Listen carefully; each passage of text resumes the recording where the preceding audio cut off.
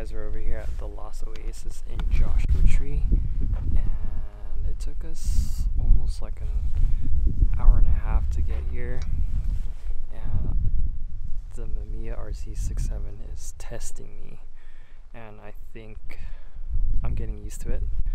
I don't mind how heavy it is, but yeah, we're over here at the Lost Oasis, and it is a dry oasis, and I did find a little puddle out here, but I'm gonna do a little more exploring because I haven't really checked out the place yet. But it's amazing to see all these palm trees out here, and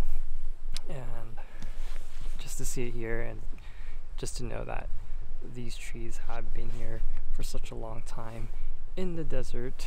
And yeah, I don't know what else what to expect. I'm gonna explore a little more of this place, and this place is just amazing. I love Joshua Tree. I'd love to come back here and visit again. This is just like one massive sandbox, huge playground. But yeah, all right guys, hope you guys enjoyed this video and also the photos I take with the RZ.